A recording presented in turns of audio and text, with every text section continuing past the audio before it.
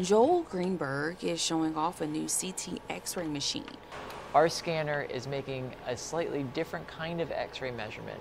This X-ray machine is equipped with a higher sensitivity system that can detect explosives with ease. We're measuring the X-rays that actually scatter or bounce off of the objects in the bag, and that gives us a lot more material information. That information is 2 sets of real-time data, which helps agents determine if a checked bag needs to be examined further. It tells us what each of the items in the bag is actually made of.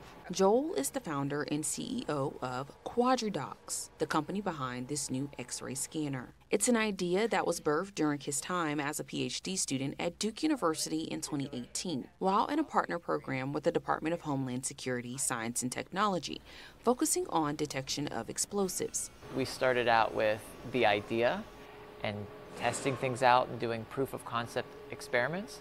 And when we realized that it seemed to be working well and that there was a real need, we founded Quadridox as the entity by which we could translate and commercialize that technology and actually deliver it to the TSA.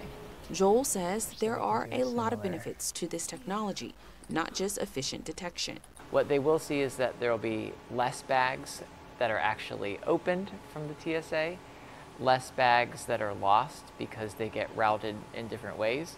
Joel says the scanner will roll out for testing inside East Coast airports next year and is excited to see the system used to its full potential.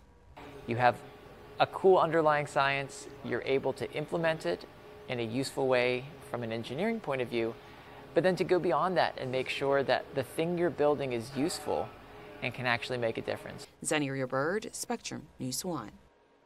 Thanks for watching our YouTube channel. For more stories in your community, click the subscribe button here. You can also download the Spectrum News app or watch us on TV for the latest information, balanced coverage, weather updates every 10 minutes, and more. We'll see you then.